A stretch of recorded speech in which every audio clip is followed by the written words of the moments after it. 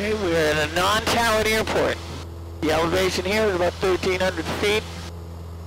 The traffic pattern is 2,300.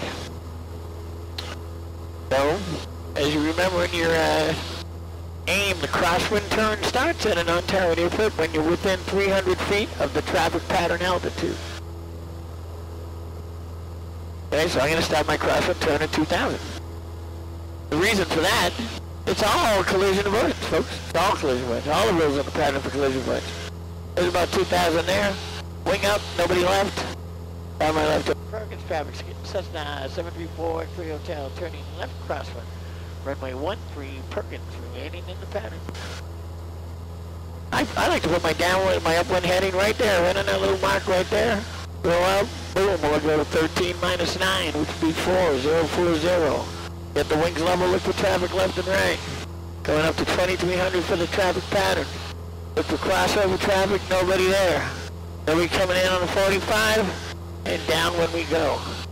The reason that upwind turn is delayed until you're within 300 feet of the traffic pattern, as you will see here, by the time I get this downwind turn done, bang, I'm at my traffic pattern.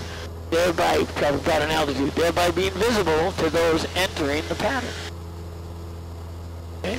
I have a habit, as soon as I roll wings level, I'll double check my directional gyro against the compass.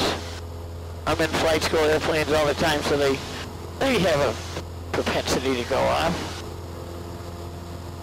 Alright, you can crab a little bit on the downwind if you want. We're midfield now. Get some camera guys down there we gotta be careful of. Alright. Is there anybody on the base or anything? No, we're pretty good. Beam the numbers. I'm not gonna teach you folks how to land it. I'll skip some of the steps that I'm just doing naturally, but I'll talk you through the landing here. Hopefully have a good wind when we get down there.